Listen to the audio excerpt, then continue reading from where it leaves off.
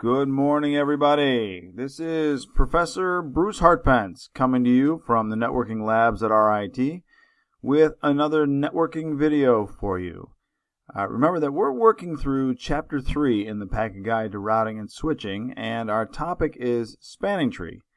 So if you missed the previous video, that was the basics of spanning tree, and in this video, as promised, I'm going to be working through an example. So without further delay, here we go. Alright, so I'm going to work through an example that's actually right out of the book. So this is the topology if you're reading through that particular chapter. And we have a 3-switch or 3-bridge topology, and the MAC addresses are indicated on there. Now remember that spanning tree is a comparison algorithm, so that's what I'm going to be working through. We're going to be looking at actual frames caught on this particular network with these MAC addresses right in those BPDUs or bridge protocol data units.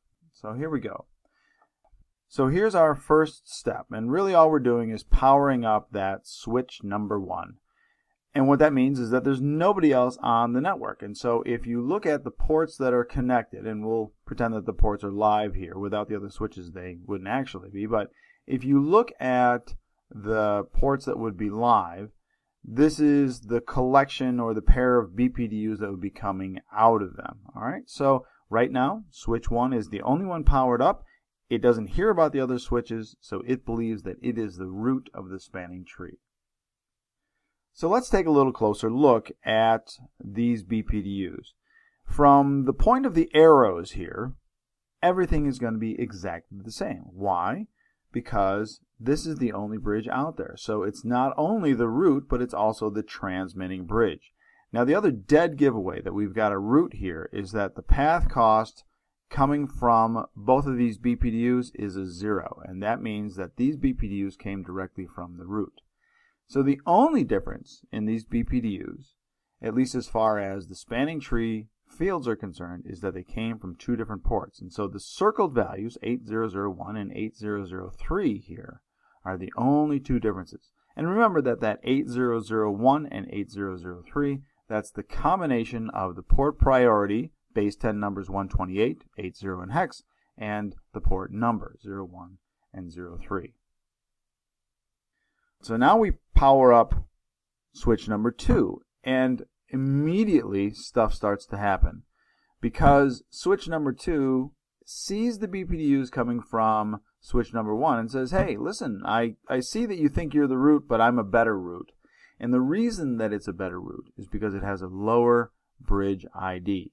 So when comparing the incoming root ID in the BPDUs, switch 2, when it combines the switch priority of 8001, now that's 32769 in base 10 because it's a bridge priority, and the MAC address, it sees that it's got a lower number, and so it immediately decides that it's going to be the root. So the top part of this frame that we're seeing here is actually the indication that a topology change, or at least a new root, is out there. And we're also seeing the new BPDU that would come from the switch advertising the new root. So we've got here that this came from a particular switch, but the root ID is now different. We also see the path cost going up here. It's a path cost of 19. So this is actually a BPDU from switch 1 indicating that switch 2 is now the root.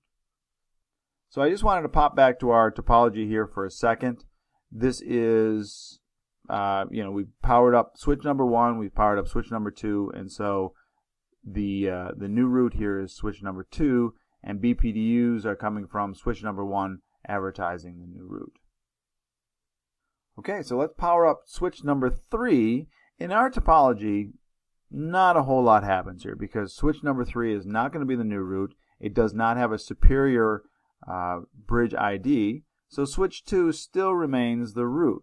But what's interesting about this particular BPDU, if we take a little closer look here, we see that we've got a change. We have the, first of all, this is a BPDU that came from switch number 3, and remember that it's advertising switch number 2 as the root. So that's what the 2 arrows there. We see the bridge IDs and then the root IDs.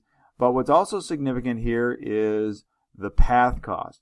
Now, at this point in the topology, we don't have a root. We don't have a loop. So this particular BPDU, if it's advertised downstream to that host there, has to go all the way around the topology through two bridges or into ports that have that fast Ethernet cost of 19. So our path cost here to the root is 38. And we also see that this came from port number 3. So this is advertised downstream to that host. Here is our step 4. We've got a loop. What's really important with any protocol is that not only you understand how to configure it, but if you understand what's happening and why. In this case, we've created a loop by adding a link between switch 2 and switch 3. So what happens?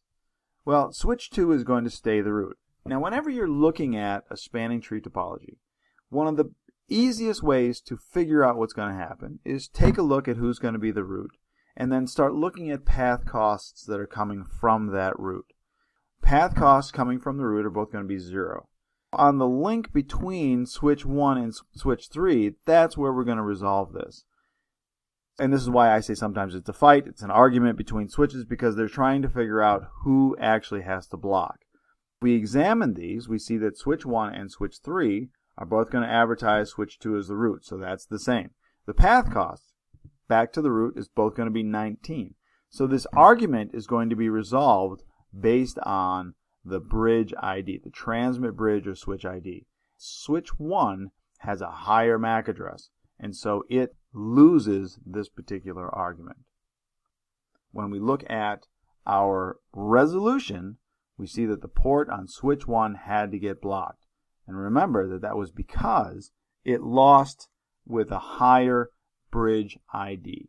And that's really important to remember. So if you understand why this topology got resolved the way it did, and you followed the steps, then you should be in pretty good shape.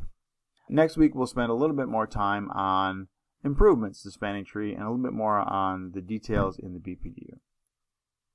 We are going to do another spanning tree episode here, and again, we'll do some rapid spanning tree, some of the Cisco improvements, and maybe even some of the research that's going on with spanning tree. I would encourage you to take a look at brucehartpence.com. All of the resources are out there and all the list of the videos, including some configuration updates. Thanks for stopping by, and may your packets always reach their destinations.